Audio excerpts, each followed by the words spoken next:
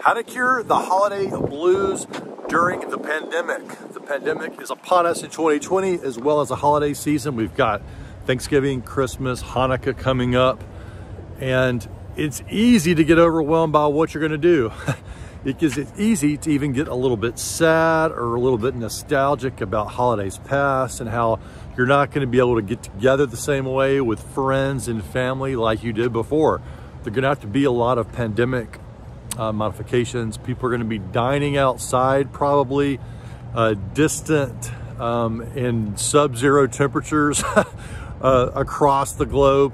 And so what can you do to really focus on not getting the holiday blues and really enjoy this special pandemic holiday season for what it is, which is a time still to get together with friends and family, but potentially in a different way. And the key is the word choice. What do you choose to focus on? Simply, do you choose to focus on what you can do or what you can't do? If you focus on what you can't do during the holidays, by the way, you want to be aware of that, but if you focus on what you can't do, it's much more likely to lead to the emotions of sadness and nostalgia and to get the blues and to be bummed out.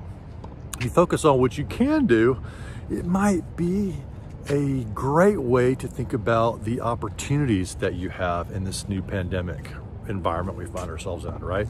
I mean, Zooming for Thanksgiving just isn't the same as actually being there in person, in the flesh.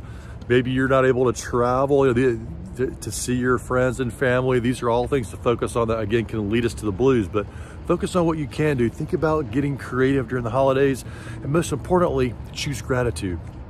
Choose gratitude that you have friends and family, even if you can't be with them. Focus on, again, what you do have and versus what you don't have.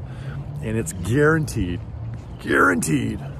no hassle, guaranteed, 100% sure to produce a more gratifying and joyful holiday season for you.